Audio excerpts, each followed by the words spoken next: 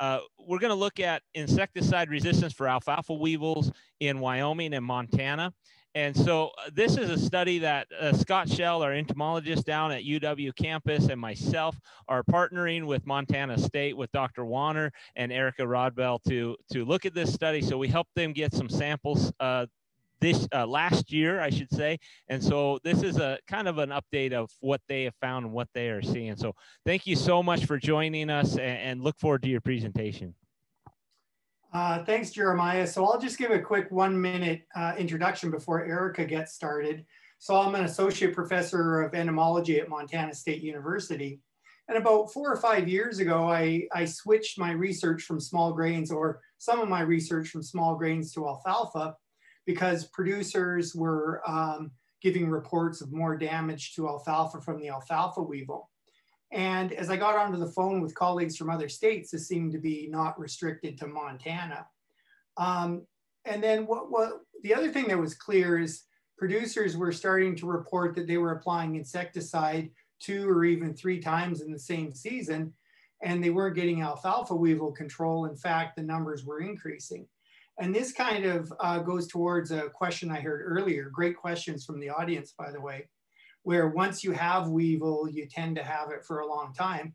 Well, we do see that in insecticide resistant fields, because those adult populations are increasing and they're overwintering nearby. So along with Ian Grettenberger at UC Davis, we applied for some USDA funding, and we have a project to quantify, and we're talking about pyrethroid insecticides, Warrior, Mustang Max, those types of products. We have a project to quantify resistance across the Western US as much as we can, and use that information to come up with a resistance management plan to mitigate the economic impacts of resistance. As Jeremiah mentioned, Erica Rodbell is a PhD student in my lab who's working on this project, and I'll turn it over to Erica to give an update on her research. Thank you for the introduction, Kevin. I'm just gonna share my screen real quick. Okay, let's see. All right. Well, this is going to be a quick presentation on alfalfa weevil resistance, generally to lambda-cyhalothrin in Montana and Wyoming. Erica, if you could put it on slideshow view, we'll be able to see your slide a little better. So I'm from Schenectady, New York, originally, as well as Lima, Peru. I went and did my undergraduate degree at St. Lawrence University in Canton, New York, where I majored in conservation biology. I got my master's degree at Iowa State University in entomology and sustainable agriculture, and broad scale research interests generally pertain to agroecology, farm management, sustainable agriculture, and entomology. Okay, so a quick outline for the talk for today. I'm going to give you a broad scale overview of alfalfa production in America, alfalfa weevil, and the damage that they cause alfalfa production. And then I'll go through the methodology from last year's field research projects, and then the results from Montana, Wyoming, and a brief synopsis from the Western region as a whole. So alfalfa is an economically important crop. It originated from Mesopotamia, and it is considered to be the 3rd most valuable field crop exported from the United States, following corn and soybean. It is valued to be around $10.8 billion a year, and that is due in part to its high protein content, which is really important for dairy and beef production systems. America ranks #1 globally in regard to the quantity and value of alfalfa being produced, followed by Australia and Spain. Alfalfa weevil, however, is considered to be one of the most economically damaging insect pests of alfalfa in North America. And this is due in part to feeding damage. Adults are not considered to cause a primary source of economic injury, but larvae are, and that is due to yield loss, which ranges between 10 to 15% annually. Larvae feed primarily on leaves, which reduces the leaf to stem ratio, and that is called skeletonization. When skeletonization is severe enough, you can see it from the sides of fields, from the road, and that's what's pictured here on the bottom of this screen. What this does is that it reduces the overall forage protein content, so it reduces the quality of the alfalfa. Alfalfa weevils are not native to North America. They are native to Eurasia and North Africa. And there were 3 separate introductions that we know of today, with each introduction being regarded as its own strain. The first strain, the first introduction to be recorded was in Salt Lake City, Utah in 1904, and that was called the Western strain. The Egyptian strain was first reported in 1939 in Yuma, Arizona, followed by the Eastern strain in Maryland in 1952. Regardless of strain, the primary host of alfalfa, the primary host of alfalfa weevil is alfalfa, and each of these strains do cause economic damage. Just a brief overview of alfalfa weevil life cycle, and I'll just like to highlight this real quick. It depends on where you are in North America. Since I am in Montana and you all are more likely than not in Wyoming, I'll just focus it on the upper region of North America. So egg laying generally occurs from May to June, typically when the temperature reaches around 45 degrees Fahrenheit. Approximately 2 weeks later, you'll start to see larvae emerge, and they'll go through their 4 larval instars within a 21-day period, after which they'll pupate for about 10 to 12 days, and they'll emerge then as adults. And then they'll move on to their overwintering habitat in the fall, and this process starts all over again. Since larvae are considered to be the most economically damaging life stage of alfalfa weevil, I'll be focusing exclusively on alfalfa weevil larvae for the remainder of the talk. There are 3 groupings of management, how to control alfalfa weevil larvae populations, and generally they pertain to biological control, cultural control like early harvest, and chemical control. And it is chemical control that I'll be focusing on today. Based on producer reports that Kevin mentioned, we hypothesized that if populations resistant to lambda-cyhalothrin were present, they would be in or around southern Bighorn County, Montana. As such, we focused a lot of our energy on southern Bighorn County, Montana, as well as surrounding counties within the southern tier, which I'll show a map later. What does this mean? Well, we had weekly collections from field sites within the county. And because of these weekly collections, we had enough individuals to run full bioassays again, with lambda-cyhalothrin, zeta-cypermethrin, and permethrin. Because bioassays are not indicative of field trials, it's really difficult to compare the 2 to each other. We also followed it up with an ATV trial. And spoiler alert, it is Bighorn County that showed the highest degree of resistance. So what is resistance? Well, the Insecticide Resistance Action Committee in 2020 released a definition saying that resistance is a heritable change in the sensitivity of a pest population that is reflected in the repeated failure of a product to achieve the expected level of control when used according to the label recommendation for that pest species. I would just like to note that we only have 1 year's worth of data from Montana and Wyoming so far. So please bear that in mind. We have yet to retry these bioassays. Okay, so the doses that we included for lambda-cyhalothrin ranged from 0.033 to 33 times the label rate. This is just to contextualize what our concentrations mean. Doses 4 and 5, highlighted in green, indicate the minimum and the maximum doses. And the same is true for permethrin. Again, doses 4 and 5 being the minimum and the maximum label rate. To run our bioassays, we applied 1 milliliter of a dose in a sterile vial, and the glass vials were allowed to dry completely on hot dog rollers, and that just allowed for the even distribution of the active ingredient along the interior surface of the vial. The vials were then labeled with their dose, active ingredient, and date, and they were stored in a dark cabinet until use. After a 2-week period or after use, vials were then sterilized.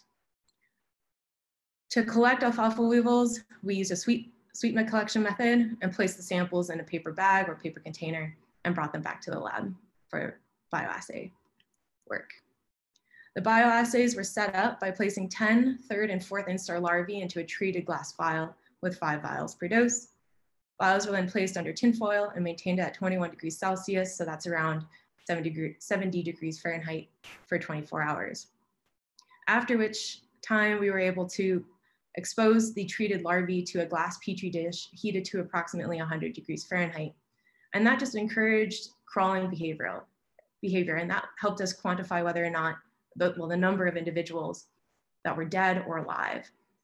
This data, I should define what dead was for us. Dead individuals were those that could not crawl more than one body length. Live individuals were those that, of course, could. And this data allowed us to define and determine what the lethal dose that causes 50% mortality was. So we entered our data into POLO, which is a statistical software that is designed specifically for this purpose. It's designed to help researchers quantify what lethal doses are.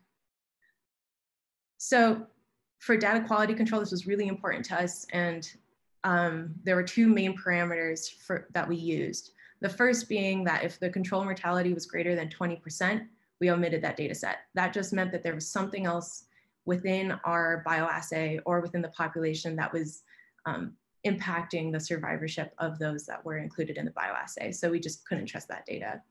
In addition, we also omitted data sets with a T ratio of the slope that was less than 1.96. And I'll just go on from there. Okay, so defining resistance in the context of this project, and I would just like to say, since we only have 1 year's worth of data, more data will help us flush this out and determine the categories a little bit more. But broadly speaking, for this presentation, I'll just walk you through the categories that we have right now.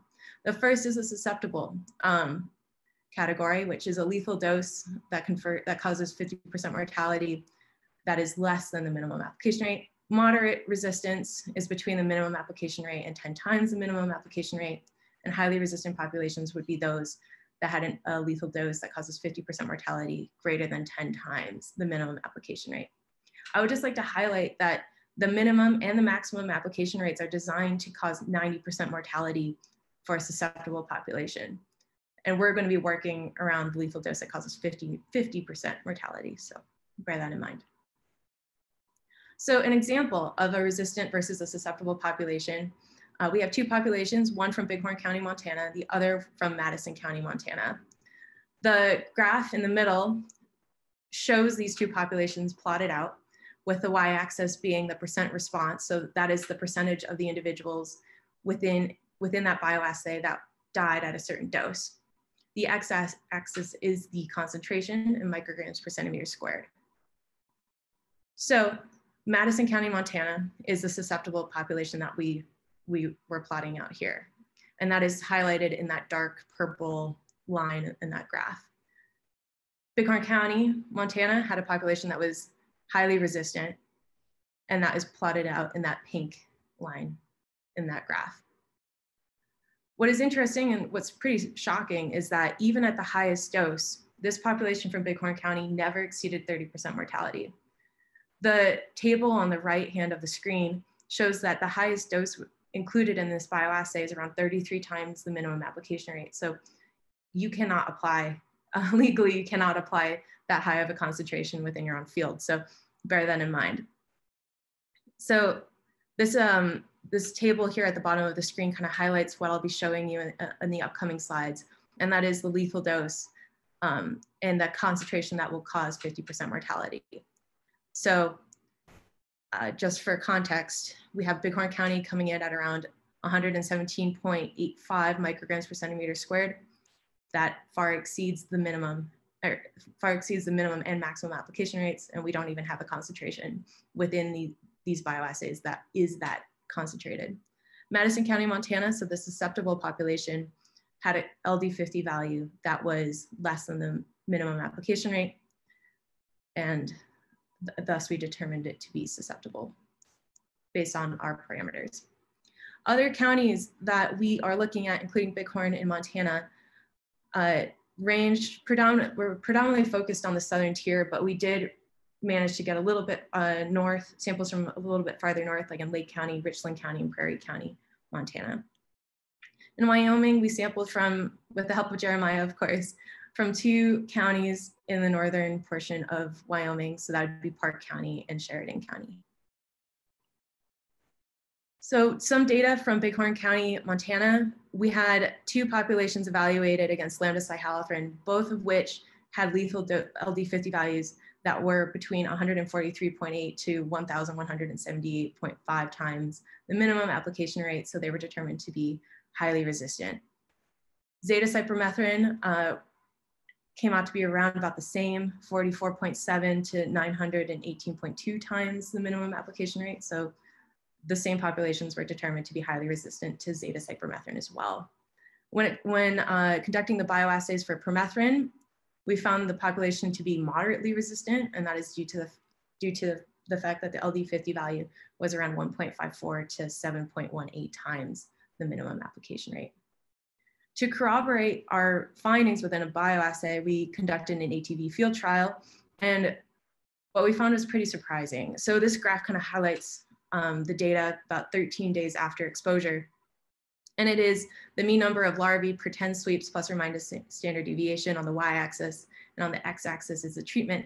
So we have the control on the left, we have lambda-cyhalothrin in the middle, followed by permethrin and indoxacarb on the right. And what we found was that the plots that were treated with lambda-cyhalothrin did not significantly differ from that of the control. Permethrin, though significantly different from lambda-cyhalothrin, was not significantly different from the control either, but indoxacarb, the active ingredient of Steward, was significantly different from the control. In fact, it was the only insecticide that was when running these ATV trials. So this is a very long table and I'll walk you through it, so please don't worry. But for the other counties included in our field study from 2020, we found that in Broadwater County, 3 of the 4 field sites were moderately resistant to lambda-cyhalothrin, with 1 being susceptible. And the LD50 values range from 2.6 to 3.4 times the minimum application rate. Beaverhead County had 1 field site that was evaluated and it was determined to be susceptible. Gallatin County had 2 field sites that were evaluated and they were determined to be moderately resistant, with LD50 values ranging from 1.6 to 3.7 times the minimum application rate. 1 field site from Lake County, Montana had an LD50 value that was 2 times the minimum application rate and was determined to be moderately resistant. Madison County had 1 susceptible and 1 moderately resistant population. Powder River County had 3 populations that were evaluated. 1 was determined to be susceptible and 2 were considered to be moderately resistant.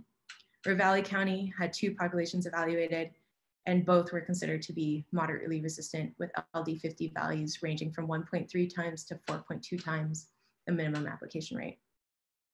Richland County followed up with 1 field site that was considered to be moderately resistant, with the LD50 value being the minimum application rate. Due to the high number of individuals that is needed to run and conduct these full bioassays, we were not able to run full dose series on all of the populations evaluated against lambda-cyhalothrin, so that is why the table is much shorter. But for those that were evaluated, we found that 2 from Broadwater County, one being highly resistant and the other moderately resistant, ranging from 38.28 to 4 times the minimum application rate. Beaverhead County had 1 population evaluated against permethrin, and that population was determined to be moderately resistant, with the LD50 value being 4 times the minimum application rate. Gallatin County had 1 population that was evaluated with permethrin, and that came in at around 19 times the minimum application rate, and that was determined to be highly resistant. Madison County had 1 population evaluated against permethrin, and the LD50 value indicated that that population was susceptible. Powder River County had 3 field sites evaluated against permethrin, 2 of which were moderately resistant and 1 was susceptible. And Richland County had 1 field site that had an LD50 value that was around 5 times the minimum application rate, and that was determined to be moderately resistant. Okay, so moving on to Wyoming, lambda-cyhalothrin bioassays, we had 1 field site from Park County and 1 field site from Sheridan County that were evaluated. The 1 field site from Park County came in at around 8 times the minimum application rate, and that was determined to be moderately resistant. Sheridan County had an LD50 value that was 22.3 times the minimum application rate, and that was determined to be highly resistant. So I mentioned that quality control was really important for us when it came to data and data analysis. The field site 2 here in Sheridan County, the lambda-cyhalothrin bioassay that we ran did not meet that quality control requirement. So we don't have that lambda-cyhalothrin data, but we do have the permethrin data for it. And what we found was that for both of the field sites from Sheridan County, they were both moderately resistant to permethrin. Just broadly speaking, this is a regional project. So we have a lot of preliminary data from 2020 from the Western region and one field site from the Midwest. And it shows that pyrethroid resistance is widespread. It suggests this. However, more bioassays from 2021 will help map this resistant populations across the region. And just for context, each of these red asterisks represent a resistant population that we have run bioassays on so far. So this is pretty daunting. Okay, yes, so it is a daunting problem, but what do we recommend? What do we recommend to producers? How do we avoid this problem? If you have a moderately resistant population or a susceptible population, how do you retain that susceptibility within that population? Well, we recommend that producers and chemical applicators should hope to reduce the pressure to select resistant individuals. And what does that mean? Well, that means to favor susceptible individuals, keep them on the landscape, keep them breeding, and help maintain those susceptible genes within that population longer, as long as you can. And one can do this by avoiding repeated applications of the same mode of action. So don't apply and reapply pyrethroids, which is of the mode of action group 3A. And I mentioned indoxacarb being a good active ingredient, really effective at controlling alfalfa weevils, at least based on our ATV trial. And that is the active ingredient of Steward. So please don't repetitively apply Steward on your fields, which is the mode of action group 22A. So rotate insecticides, specifically mode of action groups. So Steward 1 year, pyrethroid the next, and use a cultural control method as well, which could be harvesting early. So a key point on integrated pest management is to apply an insecticide only when necessary. So maintain a healthy stand, monitor your weevil populations relative to economic threshold, and take no action if economic threshold has yet to be met. And then harvest early to salvage yield. You'll be saving money in regard to saving by not having to pay for a chemical application, and you'll be saving on yield because you'll be harvesting at that point in time. And that really works if the timing works out well for you. Okay, so in addition to that, we also recommend that one treats a field differently. So don't use the same method of control for each field, change it up a bit. So let's say that 3 out of your 4 fields have reached threshold. What do you do?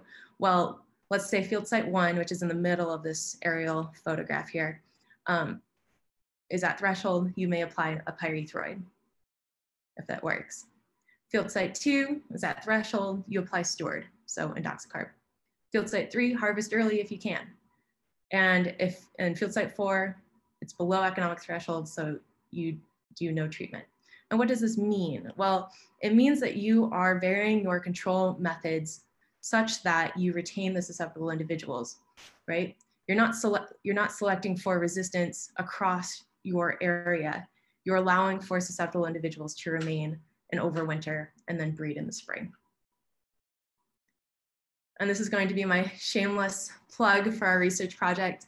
I'm funded by a research project focusing on resistant alfalfa weevil, funded by the USDA in conjunction with UC Davis and Ian Grettenberger's lab.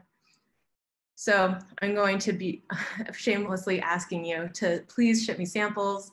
If you want to know if your alfalfa weevils are resistant to lambda-cyhalothrin, permethrin, or zeta-cypermethrin, we would be more than happy to run those bioassays for you. Please contact Kevin or I directly. We would really appreciate those samples. Great, and Erica, with that, yes. Thank you so much. That was fantastic. Yeah. Okay, oh, sorry, I'll just go to the questions. I'll take questions now. Sorry, I didn't mean to cut you off, Erica. No, it's okay. Okay. Well, and the first thing, if you would, Erica, if people are going to look at sending you samples, can you talk about how many you need in that? And so that was one of my challenges of getting you samples was meeting the minimum threshold, if you will, to even run the bioassays for you. Yeah. So if you could just speak to that a little bit so people understand that it's not 5 weevils that you need. Oh, we need thousands. Thousands. For one full bioassay, so I think for that we need around 450, 500 ideally. And you always want to round up on that because in transit, they can die as well. So we want to pick those that look as healthy as possible to run our bioassays on. Seeing as we want to run bioassays on zeta-cypermethrin and permethrin, just multiply that by 3. And that's how much we need. Sometimes, and due to data quality control, sometimes we have to rerun bioassays. So keep that in mind. I know, Jeremiah, you got caught with that one last year. Yeah. No, fantastic. Can you stop sharing your screen for a bit while we handle questions? And yeah, so you're looking for 1,000 to 2,000 living larvae once they hit your desk. So it's a vast population that you need sent in as a sample, and thus getting them mailed to you or delivered to you can be a bit of a challenge because it is time sensitive that way. So Kevin, do you have any comments about that? Well, what we can do is we can resend you some directions too, and anyone from Wyoming could, if that's fine, could work through you. Usually we find paper bag in a paper bag with some alfalfa, and then into a styrofoam cooler with an ice pack seems to keep them in the best shape. You know, if it's a warm day, they're not going to last too long in the heat.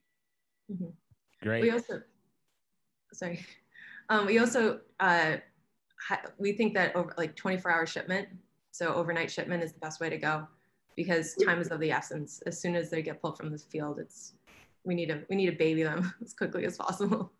Which can be difficult for some locations. Yeah. Well, and in my experience, you have to hit the UPS or FedEx or overnight distribution at the right time, because if you hit it wrong and it sits for an extra day, you've jeopardized it. So great. Let's get into some questions. So Bob has a question. Does egg laying occur at 45-degree soil temperature? So much of it depends on the eggs are oviposited in the stems. So it's mostly just air temperature in regard to promoting crawling behavior and mating behavior. And that's what we're really looking for, right? That's what the 45-degree temperature mark is really important in regard to gauging when egg laying will be occurring. And I think 45 is probably the lower end of that adult activity. So that's when the adults will start to become active, move into the field, mate, and then as it warms up. And what we'll see in the spring season too, we could have a week of warm weather and they'll become active and start mating and laying eggs. If it gets cool again, then they become less active. Great. Our next question is from David. What is making these bugs resistant? Not using recommended dosages? So it's just the repetitive application of the same mode of action group. And that's just selecting for resistant individuals, right? So if you go out and you spray your field with the same mode of action over and over and over again, resistant individuals will survive more readily than susceptible individuals will. And that just means that resistant individuals will be allowed to mate and reproduce. So the following year, you may have more individuals within your field that are resistant, right? And then if you apply again with the same mode of action, you'll be selecting for those individuals to mate and reproduce for the following year. So it's not that people are not following label rate recommendations or misreading labels. It's just applying and reapplying the same mode of action over and over again. And if I understand that, Erica, it's what you're saying, and it's not because I sprayed it this year, right? It's multiple years is what's going to build that up. Do you have an idea approximately how many years that would take? It depends. I don't know. I think based off of conversations with other researchers that have dealt with resistance, it takes about 5 generations to build a population up to be resistant enough to notice it. At least to the, this is early days, right? We're only beginning to delve into this problem and beginning to explore it.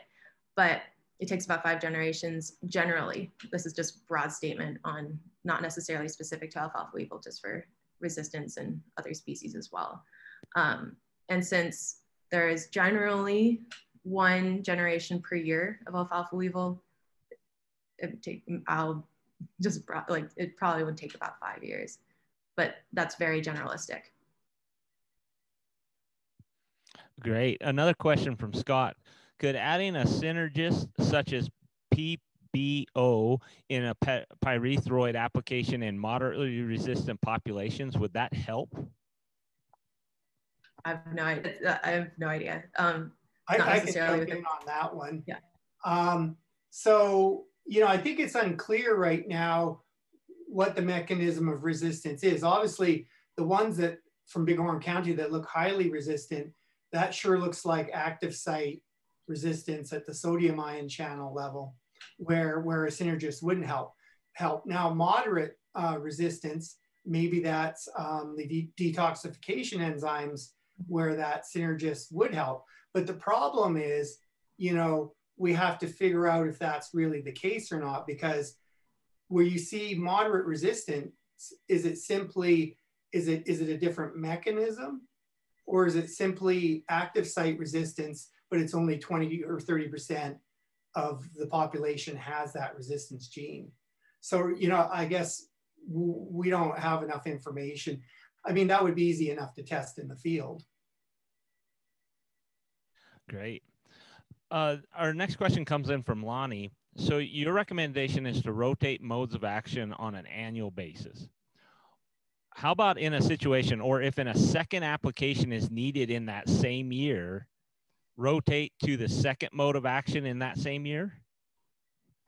Well, it depends on how effective the first application was, right? So if you are dealing with a population where you have, like, let's say you spray early, you have eggs that have yet to, larvae that have yet to emerge from, you know, their eggs within the stem of the alfalfa, and you spray, right? They're not going to get exposed to that mode of action, not for a while, not until they emerge and they interact with that foliage.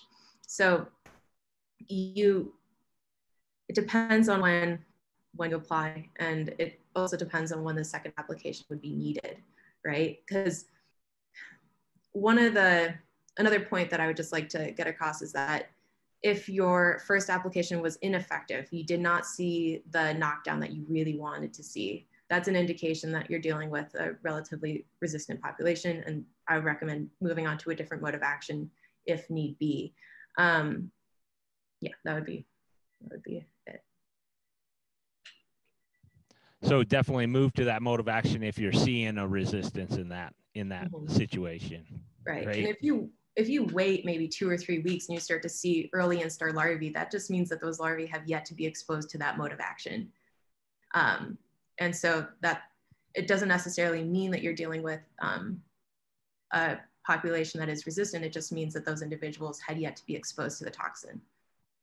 Great. Yeah, when we saw that in a field here in Park County, the field I was sampling, I sampled it, they sprayed it, they had good knockdown, they felt they had good control, and they ended up harvesting. And then in the second growth of that crop, for the second harvest, they actually had another flush of weevil population. Your results did come back and say they did have a level of resistance. I think that was moderate, if I remember correctly, but it wasn't an insecticide failure necessarily. That was that situation. They had more eggs developing and hatching as best we can assume. So yeah, it's complex. A question from Dr. Jabbour. Do we know anything about how quickly someone could dilute resistance? For example, if you switch to only spraying once every few years, could you build susceptibility back into a population, or are you stuck with the resistance for long term? That's a really good question. And we don't know. We don't have the data for that. But just from working with organic systems in Southern California and in Arizona, we just got back from Arizona actually a couple days ago. But the interesting thing is that even though you may be an organic producer, if you have conventional fields surrounding you, the alfalfa weevils within those systems will still move on to that edge habitat to overwinter. And that allows for the mixing of the population, right? And then they'll disperse from there. So the population from California that I'm thinking of is an organic field. It's been an organic field for years, and they have resistance. They have a moderate degree of resistance. And I think it's largely due to the fact that they are in a valley that has a lot of conventional alfalfa production. We have data out of one field site that we just got in Arizona from about a week ago.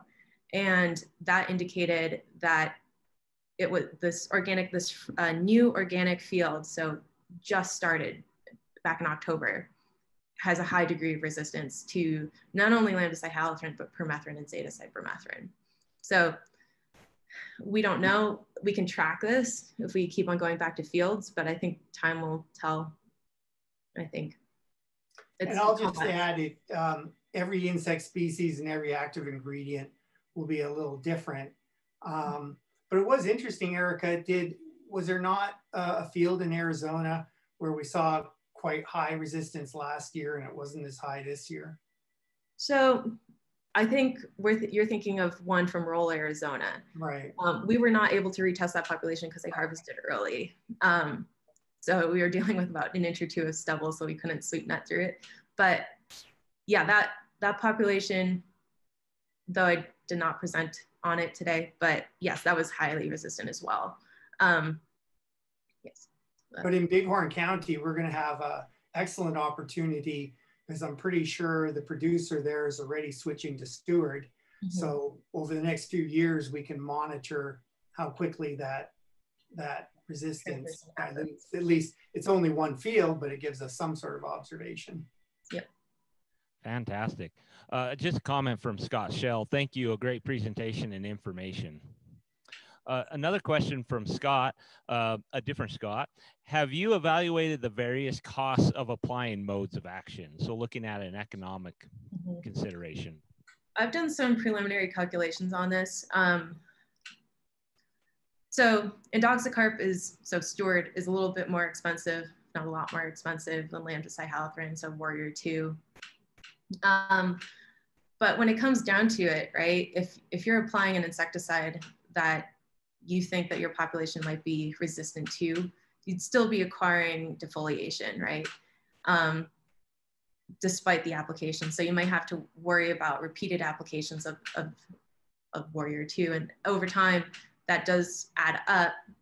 But I think based on my calculations, indoxacarp, one application of indoxacarp at the maximum amount costs the same or similar amount to 2 or 3 applications of Warrior 2.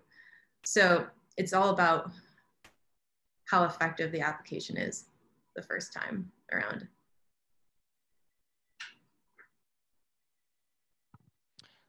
Great, thank you so much. One question I have, and I've thought about this as we've been working through the study, and I'd like to get your perception. I appreciated this is our best assumption of what to do, how to combat resistance, right, in our alfalfa weevil, especially if you don't have it yet. So you were talking about it on a farm scale, like if you had 4 different fields. I've had the thought of, is it on, let's say, the Bighorn Basin size, right? We're talking 4 counties. If we could organize our producers and get our commercial applicators to apply the same mode of action this year and then rotate it next year, is there a difference on the farm scale versus a geographical scale of that rotation of mode of action? Do you anticipate anything that way? So one of the questions that kind of pops up into my head is how far are they flying, right? because what you're really curious about is where do they go for overwintering? How far, which fields are you dealing with, and where are they converging, and where do they go from there in the spring to lay their eggs? And so if you have this large scale selection pressure of the same mode of action, you may be, the flight and overwintering habitat is one question that I have. The other question is if you do apply a singular mode of action on the landscape scale, you would have a huge selection pressure on susceptible individuals, right? And it's those genes that you want to maintain on the landscape for as long as possible. And so, yeah, I mean, part of me thinks that it would have to be a multi-tiered approach where if you have not only have one field or one area treated with one mode of action, but also have the other fields treated differently. That way, when you do have when individuals do overwinter, you do have a higher likelihood of having those susceptible individuals around to mate in the spring. Great. It's a tough one, right? It's a brain teaser, and it's complex, and that probably it goes back to what you guys said before, is we just don't quite have enough information to tease out where this resistance is, and unfortunately we don't have an aha moment to see that resistance kind of falling off. So thank you so much. I appreciate it, guys. We're gonna